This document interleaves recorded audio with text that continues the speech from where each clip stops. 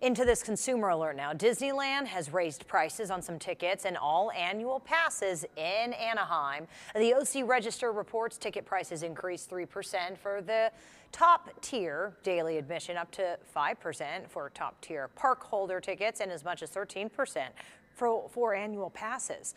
This comes as the theme park prepares for the grand opening of the Marvel-themed Avengers campus this summer. The lowest priced tickets for one-day single park and park hopper, sold mostly on the slowest days of the year, remained